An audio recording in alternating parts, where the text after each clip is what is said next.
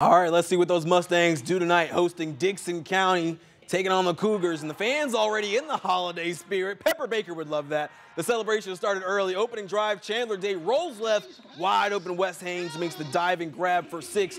Houston up 7-0. Back-to-back special teams turnovers by Dickson County gave the Mustangs a short field, and Day didn't hesitate. Off the play action hit Sean Jones for his 3rd touchdown pass of the quarter. Mustangs up 21-0.